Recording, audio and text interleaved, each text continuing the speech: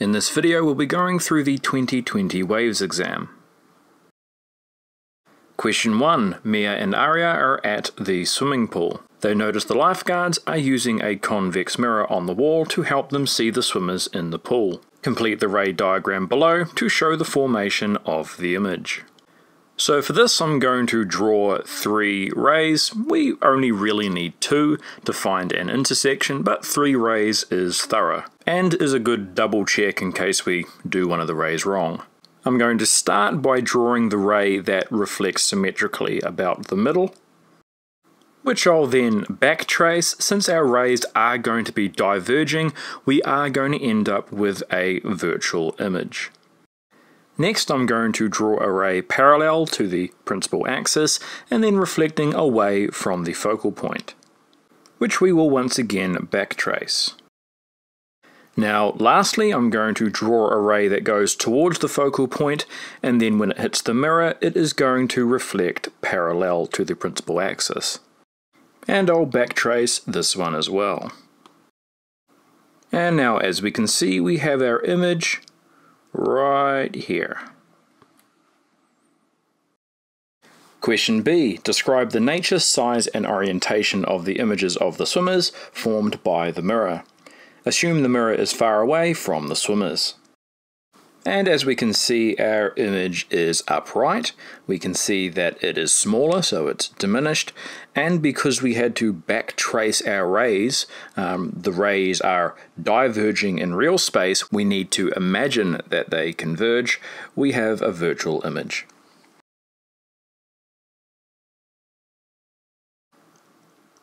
Question C. The lifeguards could have used a plane or concave mirror. By describing the possible images from each mirror, explain whether either mirror is suitable for the lifeguards to see the whole of the pool. So the main advantage of the convex mirror is that we're going to get an increased field of view. Because of how the mirror is shaped, we're going to get a greater than 180-degree wraparound view. So the main point is the field of view. But also with the convex mirror we get an upright image, which is handy, which we wouldn't get with the concave mirror. The image from the concave mirror is also going to be real, which means we'd need a screen to project it on, so we wouldn't be able to see it in the mirror. So let me put that down into words. The plane mirror would produce an upright virtual same size image. The concave mirror would produce a real inverted image. Both would have less field of view than the convex mirror, so would not display as much of the pool. The children's play pool has a small partition with a large convex lens built into it to create patterns in the water. Mia is 1.7 meters tall and stands 2 meters away from the lens, which has a focal length of 0.5 meters. Calculate the distance of her image from the lens. So firstly let's establish what we have. We have the focal length, we have the distance of our object, which is Mia, and we also have the height of Mia. Now the equation that's going to be most useful here is Descartes', which you'll find on your formula sheet. And given that we know the focal length and the distance of the object, we just need to solve this for di, the distance of the image from our lens. I'm first going to do that by subtracting 1 over do from both sides. I'm going to flip the sides around as well. And now I'm going to flip both sides. I'm going to take the inverse of both sides. Putting our numbers in, which gives me 0.67 to 2 significant figures, since that's the lowest amount we're given in the question here. Next question, calculate the height of her image. Now for this we can use the equation on your formula sheet. That is that di over do is equal to hi over ho. We just found out di, we're given do, we know ho, 1.7 up here, so we just need to solve this for hi. We can do so by multiplying both sides by ho. And I'm also going to swap the sides around. Putting our numbers in, which gives me 0.5695, rounding that to two significant figures, gives me 0.57 meters. The next question asks us to describe the nature, size, and orientation of her image. So one way to go about these types of questions is to just remember what the lenses do at certain points. There's really not too much to remember, but if you're at a blank in an exam, you should get into the practice of doing quick ray diagrams. So let's try do one now. Now if our focal length is 0.5 meters, she's standing 2 meters away, so she's standing 4 times that distance. So I'm going to put my focal length here. And let's say that Mia is roughly here. Doing our first ray through the middle, our second ray parallel to the axis, and then through the focal point, or near to it, we see that our image is going to be diminished, which reflects what we found here. We found that the height of the image is 0.57 compared with the object, which is 1.7. We see that it's inverted, and we also see that it's real. So doing a quick ray diagram can be a super efficient way of answering these questions if you're unable to remember the exact properties of how each lens works.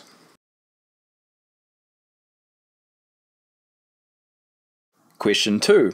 Aria sees an object on the bottom of the pool at the shallow end and reaches down to grab it. She finds that the object is actually deeper than it looked to be. Name the phenomenon that causes the object to appear at a different depth. The phenomenon is, of course, refraction. Going into the exam, this is a situation you should be already familiar with. If you're not, then what you need to look up is a concept called apparent depth. The formation of the image can be represented using a ray diagram. Complete the diagram above to locate the image of the object. So doing these particular kinds of ray diagrams is more arbitrary than we're used to doing in physics.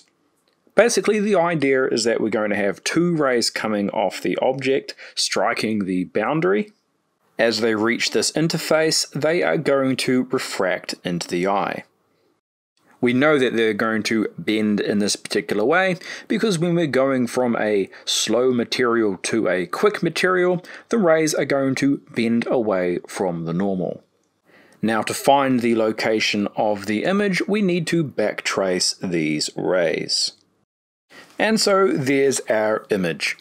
Now, just a side note, I'm very much not a fan of these types of diagrams because they make it seem like depth perception is handled just by a single eye, and that we're able to tell depth perception based on a ray hitting the top of the pupil versus the bottom of the pupil. In reality, you need 2 eyes. What these rays are meant to represent is a ray going to each individual eye. So this is, say, your left eye, this is the one going to your right eye. The diagram does a terrible job of representing this. In fact, I'd go as far to say that it's destructively misleading. Moving on. Use physics principles to give a full explanation of how the process in Part B causes the observer to see the image at the position located by your diagram. And so there are a couple of key ideas here. The first is that we have refraction, that we have the rays bending away from the normal as they go from the water to the air.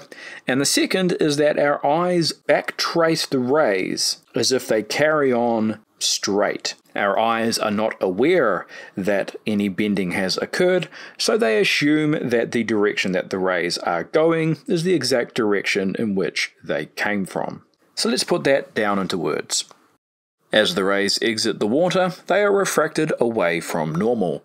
Although the rays have been bent, the eye assumes they travel in a straight path from their origin. This causes the image to be perceived in a different location to the object. Mia jumps into the deep end and looks up and sees the bottom of the pool reflected above her, as shown below, or as would be shown below. With the power of post-editing magic, abracadabra. We're given the refractive index of air and also the refractive index of the water. Identify the phenomenon that is taking place in the photo. Well, although I can't currently see what the image is, though you can. The fact that we're seeing a reflection of the bottom of the pool, although we're looking up, means that we're talking about total internal reflection. Write a comprehensive explanation of how this phenomenon occurs. Include the conditions required and a calculation of the critical angle. And so if we have a ray coming in on a particular angle, we're going to see it refract away from the normal, because it's going from a slow medium to a fast medium. At a particular incident angle, however, that we call the critical angle, the ray is in fact going to bend so far from the normal line that it will in fact go along the boundary of the materials. If you were to further increase the angle of incidence, then our refracted ray would disappear entirely and you would be left with just a reflection. That is the simplified picture that we give to Year 12 students. So let me try put that into words. As the rays exit the water, they bend away from the normal. If the angle of incidence is equal to the critical angle, the ray will bend 90 degrees and travel along the boundary. Increasing the angle further will cause the refracted ray to disappear and the ray will be totally reflected. So let's now find our critical angle. So for that we're going to use Snell's law, where our first angle is our critical angle, and our second angle is going to be 90 degrees. Now since sine of 90 is 1, that just becomes n2. Dividing both sides by n1, and now taking the inverse sine of both sides. Putting our numbers in, which gives me 48.75, rounding that to 3 significant figures because that's what we're given in the question, gives me 48.8. Now just as a note, if you're tearing your hair out because you can't figure out why you're not getting that answer, though you're typing exactly this into your calculator, double check that your calculator is indeed in degrees, not radians. Question 3. There is a third pool with a wave machine. The pool has a deep and a shallow end. The wave machine generates waves with a period of 2.3 seconds. The speed of the waves in the deep end is 2.75 meters per second, which I'm just going to call V subscript D. Calculate the wavelength of the waves in the deep end. So to do this, we can use the equation that the velocity is equal to the frequency times the wavelength. We can solve this for wavelength by dividing both sides by frequency, and I'm also going to put wavelength on the left-hand side. And you might note that we don't have the frequency, but we do have the period. And we know that the frequency is equal to 1 over our period. So we can just make that substitution. Now if you have 1 over something in a denominator, that actually just brings that something up to the numerator. So we can write it like this. Much simpler. Putting our numbers in gives me 6.3 meters to 2 significant figures. 2 significant figures because that's the least that we're given here. The waves move from the deep end to the shallow end of the pool. Complete the figure below to show the effect of change on depth on the appearance of the wavefronts. So let's think about what happens when our waves move from the deep to the shallow end. Well, throughout the refraction process, which this is still refraction, our frequency stays the same.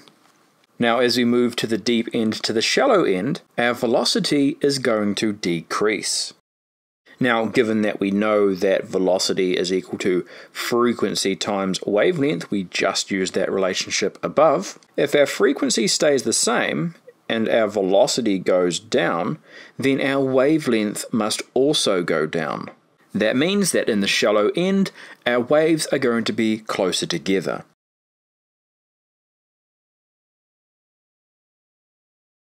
Use your diagram to describe and explain how the wavelength, amplitude, and frequency of the waves would be affected as they move from the deep to the shallow water.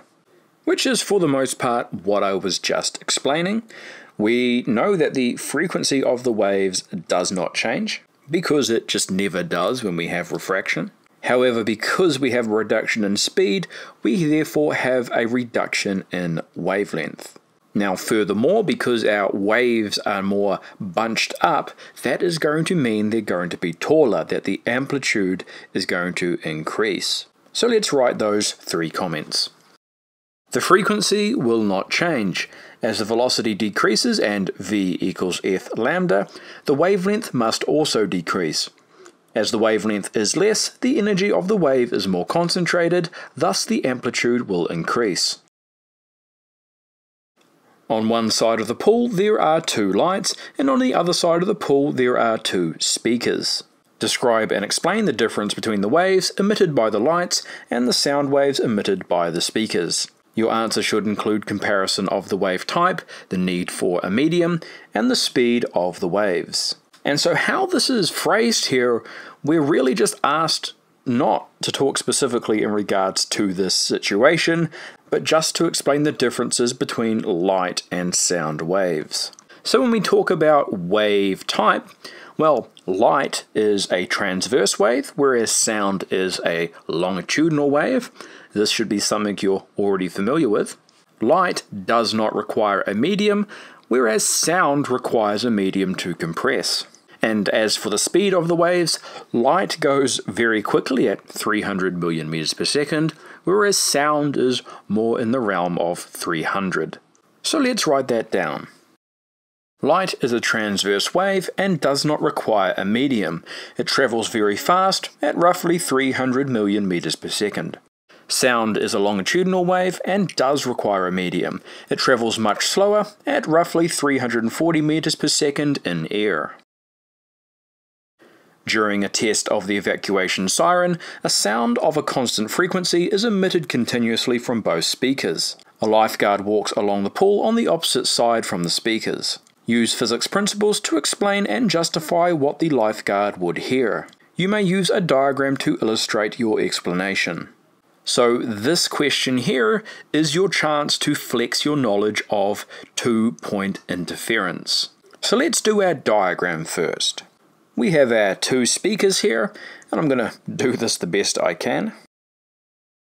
And so our key idea here is that we're going to have lines of constructive interference and lines of destructive interference.